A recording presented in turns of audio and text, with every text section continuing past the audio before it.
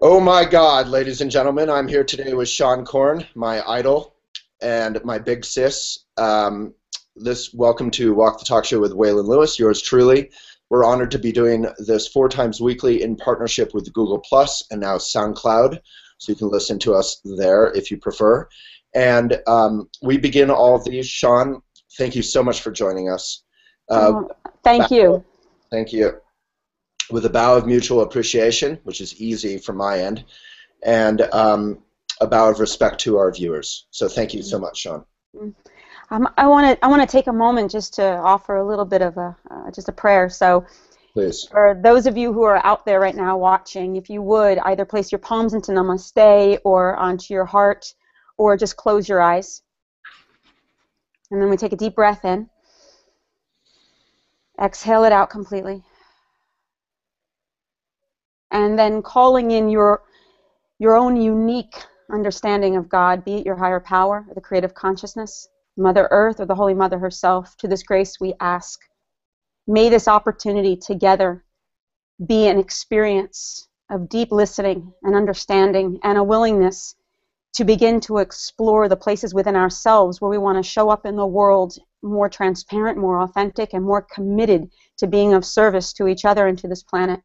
We ask for the strength and for the commitment and for the readiness so that we can prepare ourselves to be able to initiate a conversation that creates peace both within and within all. We ask, may this experience for all of us be blessed, and may the energy that's cultivated within our hearts be offered outward into our universe as a unified prayer for integration, for understanding, for connectivity, and for love. Blessed be and namaste.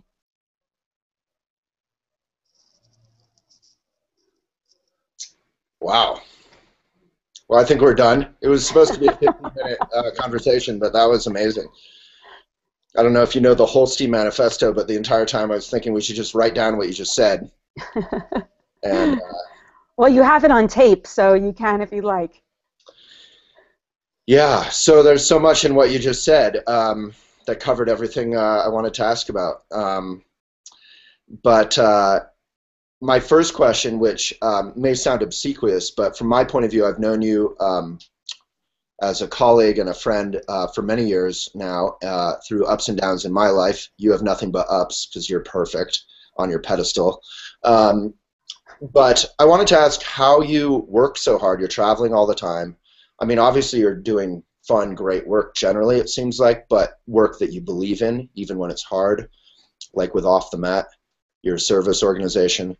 But how do you do all this busyness and yet kind of keep some sense of being grounded and healthy?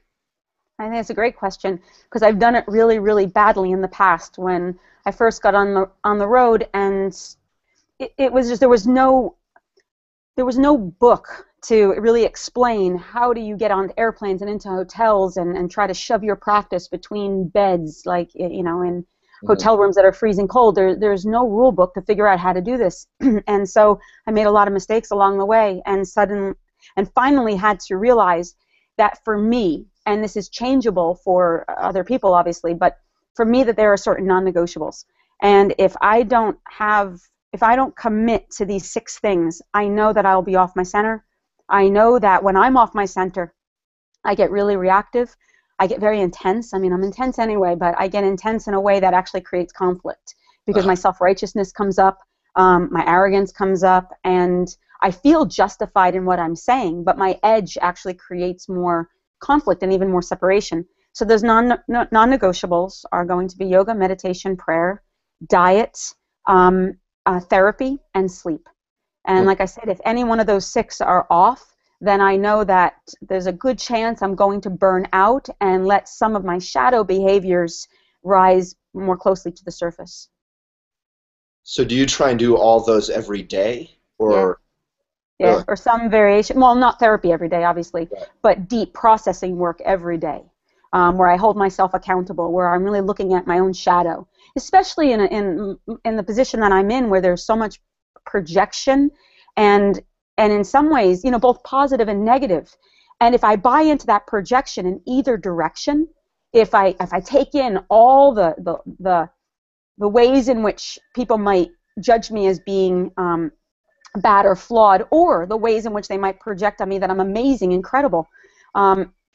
Either way, that's not sustainable. And so I can't buy into any hype and have to consistently do the work on myself so that I'm holding myself accountable, that I'm recognizing where my shadow's coming up, where I'm making this experience more about me than about a bigger picture. You know, I'm committed to a bigger picture, and I recognize that my place is meant to serve that bigger picture, and me as a person it's essential, but no more essential than your participation or in anyone's participation. So if I make it about me, then I'm going to lose that idea of being a part of a collective. And so every day I've got to make sure that I'm checking in with my ego and what my intentions are, and holding myself accountable, not judging, just embracing my humanity, and doing my work. So therapy isn't every day, but deep process work is every day. And diet, you know, if my diet is off, you know, I'll take everyone down, because my addiction is sugar. And so, like, once I start getting caught into that cycle, you know, that affects my sleep. It also affects the just my ability to be really present. So those are some of the things that I have to make sure that I'm really committed to. Some variation of yoga. Some days it's restorative. Other days a little bit more hardcore. I can't have an idea in my head about what my yoga practice should look like based on what it did when I was 25. It has to be about sustainability and balance. So if I have a day that's really yang, that's really intense, my yoga practice needs to be yin. It needs to be more restorative and internalized. My day is more yin, then my practice is more yang. And so I kind of base my practice not on my will or on my ego, but just what can this practice do to serve my health and wellness, both psychologically, emotionally, and physically, so that I can show up in a healthier and more grounded way. All right. We have to take 10 seconds after everything you say for me to just think about being in love with you, and then I'll get to the next question. No, that was very eloquent. So I'm wondering, do you try and kind of do a lot of that when you first wake up? Like in my Buddhist tradition, you're supposed to kind of meditate when you first wake up. Often the day kind of gets away with you. You're a very busy person. For the viewers out there, maybe they have children, jobs, they have a lot of responsibilities. There's so much speed and aggression in our modern society, and a lot of wonderful things too. How do you kind of make sure you do all those in a practical way? For me, it's morning. If I know, like, I've tried to kid myself and say, you know what, I have some free time at 4 o'clock in the afternoon, I'll get it done then.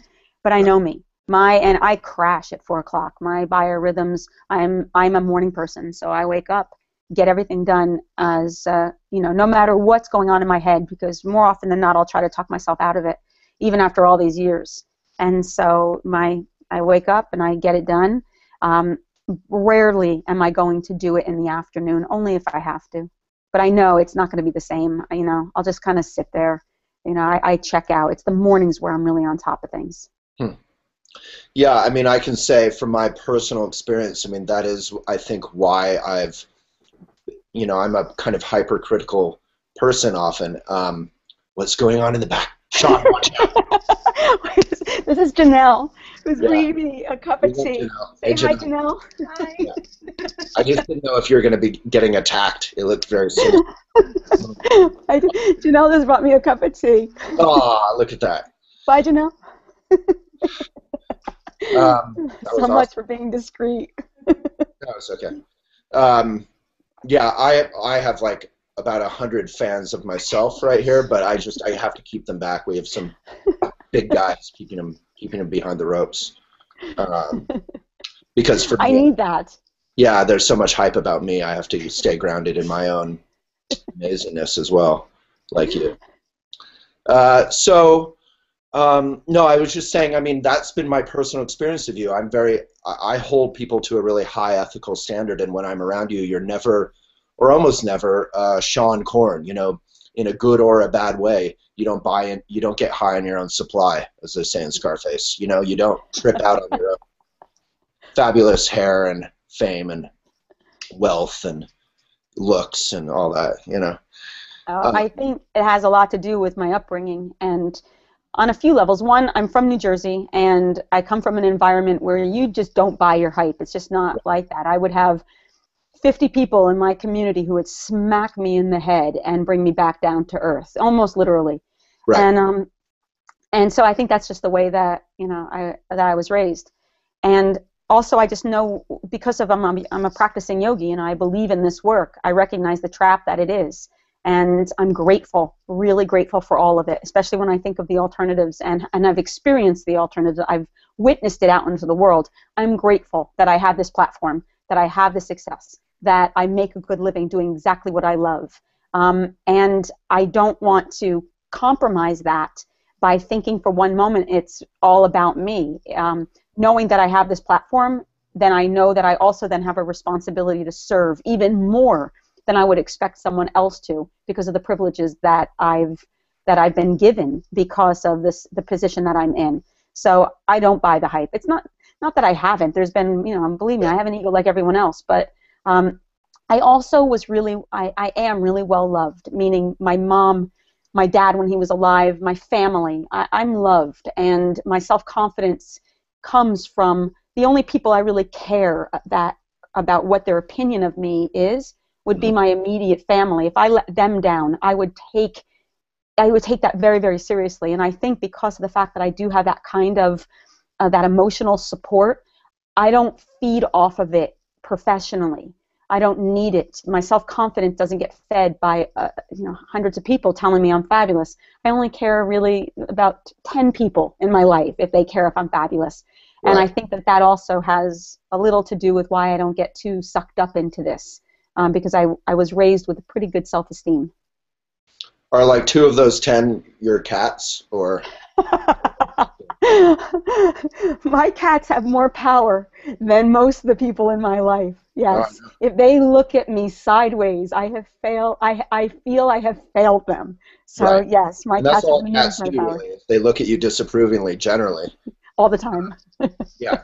So, I want to come back to how this is useful to others, because it sounds so easy when someone like yourself, like we just interviewed Joan Halifax Roshi and Sean Korn and Byron Katie and all these like selfless people who are all about service, and they make it sound this whole not being taking ourselves too seriously and being grateful about our opportunity to serve in this life. They make it sound easy, but the fact is, like, you deal with a lot of business stuff. You deal with a lot of, you're involved with Off the Mat, this big service organization. You're traveling every weekend or every, I don't know your schedule, but super busy. And there's plenty of opportunity to feel burned out and kind of self-concerned and kind of fed up with politics. And I was just blogging this Pharrell Williams video last night where he is being interviewed by Oprah, and she shows him all these videos from around the world of people singing his song Happy, and he cries and he says, like, he's so grateful for those who have believed in him. And it's so interesting and rare, I think, to see gratitude and vulnerability in celebrities or successful people. So how can we in our lives, because I have an amazing life, but how often do I really relax my own self-concern and feel grateful for the opportunity I have? How can we connect with that kind of gratitude? I can't. It's hard for me to speak in terms of making this a general statement about what everyone should do. I can only really speak for myself and what I believe. Get out into the world and see how most of the people live. And I don't mean get on a plane and go overseas. Just look to your community, and you will recognize that there are men and women and children who don't have the same access, the same privileges that we have each and every day, and that the resources aren't as available to them as it might be to us, based maybe on our education, based in some situations on our gender, based very often on our color. And when we get out there and start to realize the challenges that most people face day in and day out, I can't help but feel, even in the challenges that I may have had, I still feel so blessed and so grateful. And when I get caught up in any rhetoric that's of being where I'm being spoiled, or I feel like I'm not getting enough something, a little voice in my head just says, and not in a mean way, just says, how dare you? How dare you let your limited beliefs, how dare you let your insecurity, how dare you let your own selfishness block you from really expanding your perspective and seeing the world in the way that it is. And so even in my heartbreak, even in my loss, even in the moments that have brought me to my knees, there's always a part of me that reminds myself to be really, really grateful, because I recognize that I do have opportunities and gifts and resources that most of the people in this world will never have access to. I don't deal with the same level of oppression. I don't deal with the same level of lack of opportunity. And it puts things in perspective. And so, but that's, you know, that's for me. That's how I live my life, is just seeing that and knowing that we're in these bodies for too short of a time, and that I don't want to live my life looking at what I don't have, or being resistant to change, or getting bitter when things don't go the way that I think they should. It's using every moment to grow and to learn, and to know that each of these experiences can be initiations if you allow yourself to stand in that perspective. And every initiation just opens a door into a new worldview. And I want to be a part of that worldview. For other people, I don't know how it is. I don't know their trauma. I don't know their experience, or the tools that they have or don't have. For me, I want to keep cultivating the tools so that I can develop a language that can keep my heart open to change, both change within myself and change within this planet, without really being attached to an end result. What's interesting to me is, over the years, me seeing you and many of the other yoga teachers at all these yoga conferences and festivals, is that kind of gratitude you're talking about enables you and others, hopefully all of us, to relax again our self-seriousness, our taking our problems too overly seriously. And then you can actually have fun too. Like, the not being self-obsessed actually helps us have a lot more fun. Like, I always am impressed when I'm, you know, at Hanuman or whatever festival it is, Yoga Journal, and I see, you know, it's so interesting, like when there's a party and you can see some of these famous people are wonderful, but they don't have a ability to relax and have a good time. And some, like yourself, are down in the middle of the dance floor just being foolish and crazy, you know, and I think See, I didn't think I was being foolish and crazy. I thought I was being elegant. Who knew? Yeah. Sorry. Yeah, that's what I meant. Thanks for that perspective. Well, we have photo proof of you being foolish and crazy. So. No, but I mean, it's. I think people forget that service and not caring about yourself all the time, but actually helps us take care of ourselves truly and have a good time in life. So service isn't just the selfless thing. It actually helps us enjoy life. Well, my experience of service has never been selfless. I don't even know how to wrap my head around that. That seems like such an impossible quest, one that I'm not even interested in. Because in my experience of being of service, whether I'm being of service to my animals, or when I'm holding space for a family member, or if I'm doing some other kind of work, raising money, helping to build a building or paint a wall, I always, always, always get way more than I give. On so many levels, the ways in which it has matured me, my perspective, the privilege that it has been for me to be allowed into someone else's experience, I get served. And so I don't know how to wrap my head around that idea of it. I'm not even interested in trying. I don't believe in that idea of selfless service. For me, it's been a two-way street. Well said. I think that selfless service thing is also can be incredibly condescending and kind of like, I'm helping you out of the goodness of my pure being, and you're messed up and need my little yuppie help. You know. Yep. Speaking of yuppieism, you said in terms of helping regain perspective, in terms of reconnecting with gratitude and joy in our own life, perspective is helpful. There is a culture in the U.S., and I don't think it's just one side of the aisle politically. I think there's a sort of yuppie attitude where, you know, if I walk downtown in Boulder, there's homeless people everywhere, and while some of us might see them and say, wow, I've been given a lot, and they've had, we all have obstacles. They've had different obstacles, and that helps me connect with the fact that, like, I had a loving mother and a good education, and, you know, I had certain advantages, but, and I don't know their situation, can't assume anything, but there is a culture in the U.S. where you look at people who are less fortunate, perhaps, and you say, well, I've earned mine, and they're lazy, and they're bad, and they're doing drug, or whatever the situation is, Mm-hmm. where we as Americans often reject that sense of perspective and say people who have less on a conventional level, less, or appear to have less than I do, deserve less because I've worked hard for what I have. So how do you, I mean, that's pretty arrogant, but a lot of us fall into that, right? Mm-hmm. So how do those of us who are less grateful Mm-hmm. reconnect with that? That's a really difficult one to answer because, I like to stay on my own side of the street.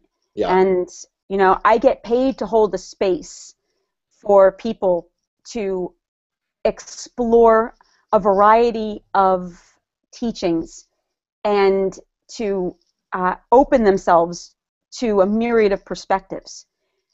But you have to willingly come into my or another yoga teacher's environment to get that information. I don't get on a soapbox and preach to the world and assume that my way is the way and that they should prescribe. I have this belief that everything is ultimately happening the way it needs to for an individual soul to transform. So maybe someone on the path needs to go through a period of real disconnection or selfishness based on their own trauma, and there's going to be certain life lessons that will inevitably unfold for them, whether it's this lifetime or another lifetime, in my belief, and that they'll get what they need in order to grow, that the flaw or their unconsciousness might be in me, my perception to them, not recognizing that perhaps this is an inevitable part of their own growth that I can't yet understand. So I like to live my life as an example, and I hope that maybe perhaps if someone's open to it, is paying attention, that it'll inspire something in them. But I think the moment where I start to point my finger at them and suggest that they're completely unconscious in their experience, then the judgment is in me. And so all I can do is to keep, like I said before, cultivating these tools, stay on my own side of the street, and do the work and not allow myself to be absorbed into that particular point of view, which I don't buy into, I don't agree with it, I don't connect with it. But I also don't know what's between them and the God of their own understanding that's putting them in that place of selfishness. I don't know their trauma, I don't know their karma, I don't know their sense of lack. If someone covets, it's only because they're so afraid of, who knows, of death, of being alone, of being poor, of not having anything. I don't know where that comes from deep inside their own core wound. Right. That makes me more curious than anything else. Yeah. Well, that's very generous. A lot more generous than I would be. So one final question, and then we're going to do two other little videos. Viewers can find them on youtube.com/Waylon H. Lewis or on elephantjournal.com. So the final question, this was prompted by a friend, Alex McAfee, you may know, who's here in Boulder. We were climbing yesterday, and I asked him what I should ask you, and he had a great question, I thought. He, like myself, goes to many of these conferences and expos and festivals where a lot of the yoga celebrities show up. And he said that he's observing a changing of the guard now, where there's less kind of maybe of the Richard Freeman and the T.S. Little and the teachers I've kind of grown up studying with, and there's more of the kind of like hula hooping and Instagram yoga teachers, and many of whom are friends of mine, by the way, and maybe cool DJs and stuff. Like, there's just this sort of change, and I guess my area of concern, while I welcome all the kids, I'm only 22 years old, so I'm one of them, is what is yoga going to look like? Yoga traditionally is something of a lineage where you learn from teachers and you study, and there's some philosophy, and you do a lot of teacher trainings and intensive work. What is yoga evolving into in your experience? Because you're kind of between both worlds. You're not, you're not you didn't study with Patabi Joyce in India with Richard Freeman or whatever, but you also aren't, just kind of, you didn't just walk into fame through your Instagram account. Well, actually, I did study with Patabi Joyce in India. Oh, you And I did. did study with Richard Freeman. And you did And walk into fame through Instagram 2 years ago. That that well, part's edit not that true. one out. But I did have a lot of support of some teachers, including Matthias Ratti and Eddie Modestini and Chuck Miller, and Patricia Walden, as well as Patricia Walford, who, excuse me, Studied Lisa. with all the cool teachers. I get it. I was wrong. But they weren't. It wasn't that they were, especially in the 90s. It wasn't like they were cool teachers then. They were just teachers, Yeah. and they took a real invested interest in my studentship. And what they didn't do was to try to covet me and insist that this one yoga was the way. They were very supportive in me and recognizing it was a lot of rivers and leading into the same ocean, and trying to expand my perspective.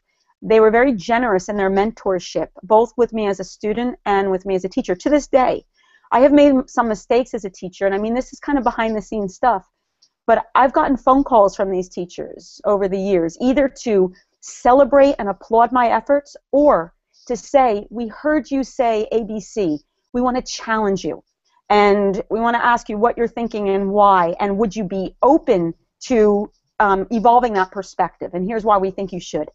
And so I've been mentored, although it might not seem it, because I don't have a single teacher that represents me. I'm very respectful to the teachers that have come before me. Sharon and David, I mean, very specifically, since I've been with, I've known them since I was a teenager.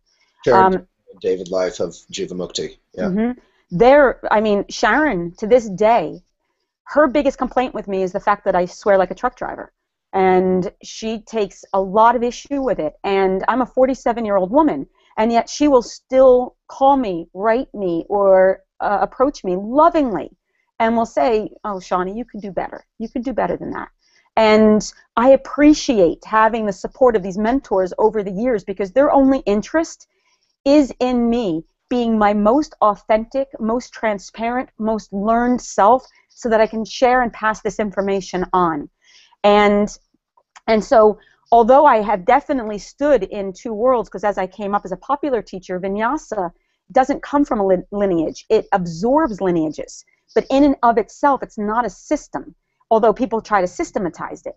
It's meant to be creative. It's meant to be influenced by an individual. But when you have that, you also dilute the traditions and the lineage. And so I definitely see some of that happening now. I recognize it. I stand on the other side and I see what's happening. But I imagine it was the same thing with my teachers when I started teaching Vinyasa flow and praying in class and talking about shadow and bringing in these more contemporary methodologies. I would imagine a few of them had their head in their hands and wondered, like, oh, where's this going? Yet I also recognize they believe that yoga is bigger than all of us. It's always been morphing and changing and growing. It has its own life force and has been open to some varying interpretations. And so I feel like in some ways I'm in that same place. I see some of the yogas coming up, and I have my head in my hands and thinking, oh God, where is this going? I don't have an issue at all in the evolution of the yoga practice. I think what I do have an issue with, if I have an issue, is I'd like to see some of these younger teachers committing, and this is an assumption because I imagine that some are and some are not. I know that the celebrity of this is seductive, and it is fun, and you get to make money and be of influence in a way that a lot of us never imagined possible. For some, it's going to be because of talent. For others, it's going to be because of charisma. And it's a trap. And I would really love to see, to know that the younger teachers are really doing their deep inner work, that they're committed to their own practice above anything else, that they're willing to allow their yoga practice and therefore their teaching to change and evolve as they change and evolve, even if it means they might lose students, because it's their art. It's their pure creative expression. I do see that there are some younger teachers out right now that are doing it because of because they're looking to become famous. Yet I believe in the power of yoga, and if that's their shadow, then there's going to be incredible lessons that they're going to have to learn in that. That's going to mature them. That's going to awaken them in a different timeline. So I think my job is to be patient. It is to mentor, which I try to do. But I only mentor the people that I really believe are committed to the work. And my mentorship is just support. It's guidance. It's just lending an ear.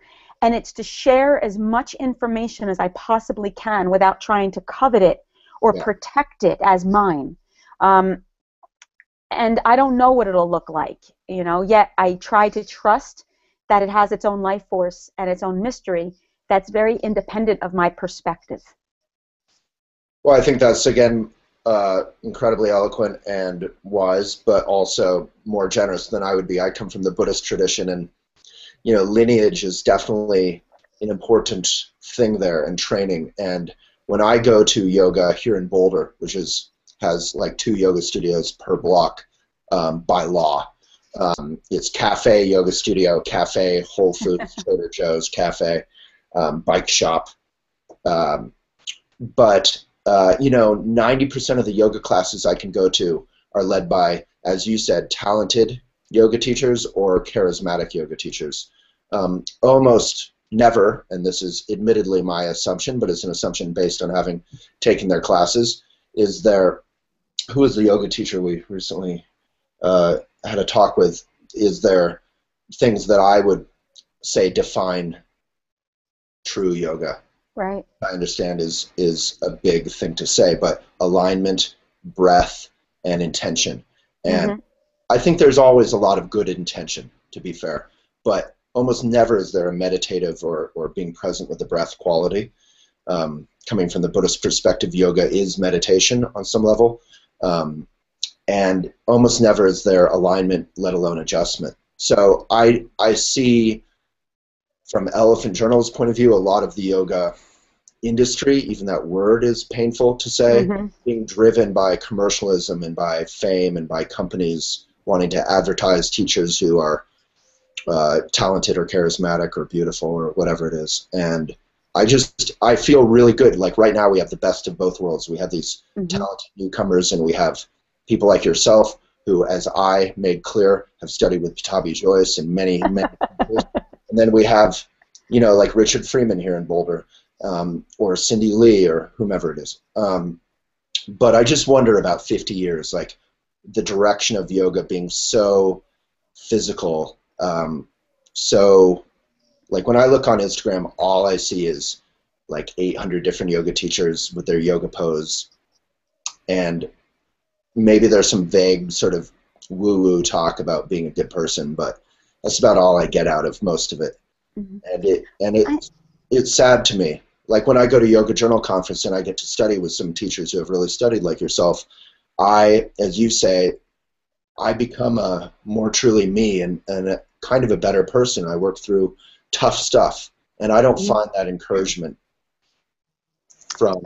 But I think what's really important, though, is, this is how I look at myself, is I'm a bridge, and I'm meant to bring people from one perspective to another, and then someone else brings them to that next perspective. But they would have never have crossed that bridge without my particular whatever it is. I think of my own dad, my father being a tough New Jersey factory working, owning individual who made jokes about yoga for years and years and years at my expense. And then he found a teacher that rocked his world on a physical level. My dad was super competitive, and he loved it. It was a workout.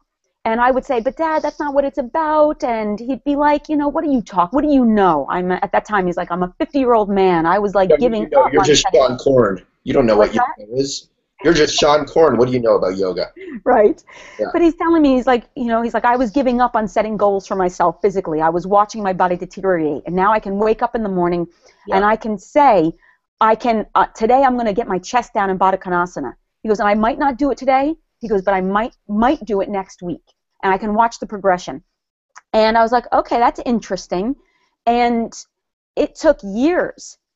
But my father went from teacher to teacher to teacher. And each teacher became, it started almost going backwards. He went from the flashy teachers who might not have the substance, but man, they had the charisma that got him invested. And then it shifted him, and suddenly he started working with alignment teachers. Then the alignment teachers started to introduce him to getting still. The stillness brought him into meditation. And it was amazing over that 10-year period where my father went from being a student into being a teacher, how he evolved and how the yoga affected him. But it really began in a hardcore drop down, just intense class. So I don't want to discount that moment, because that moment brought him to the moment when he was able to die and be reading the Tibetan Book of the Dead and meditating and readying himself for that process. And so, like, I don't want to discount what happened. It got him a mainstream guy. I mean, it turned him on. Right. So I hesitate to look at a teacher who's offering something that, you or I might roll our eyes at because of where we're at, but someone else, they're singing to their soul, and they become the bridge that brings that person to the next part of their own emotional, spiritual experience. I mean, I think that's completely true, and I acknowledge that. I think there's a lot of charismatic, talented teachers in Boulder who are great gateways into yoga for many people in Boulder who don't really, perhaps like your father initially, give a shit, I guess I can swear, it's my program, about yoga and yoga culture and walking around in little yoga pants and, whatever. But I think the key word you said is bridge. Like, if it can go farther, if it can be a gateway, if it just gets stuck at that level, we're kind of short shifting ourselves. There's a lot more we can get out of yoga. And I think people throw the word yoga around a lot, and I just think it's important to remember that yoga isn't a word. It is a path, and it is I think tradition is too heavy of a word, but it's got a lot to it. And, anyway, so we've gone over time by like 18 minutes, mainly because I do this whole program just as an excuse to we've had Congressman Tim Ryan, all these amazing people, just to build up to the point where I could host you and just get to hang out with you and call it work. So thank you so much, Sean Korn. Thank you, everyone, for watching. I think my friend Bryony, who is just doing your course, your Off the Mat course, is watching. So love to everybody, and thank you so much, Sean Korn. We could end with a bow of respect and a reminder of our mission to be of benefit. All right, and we'll be right back.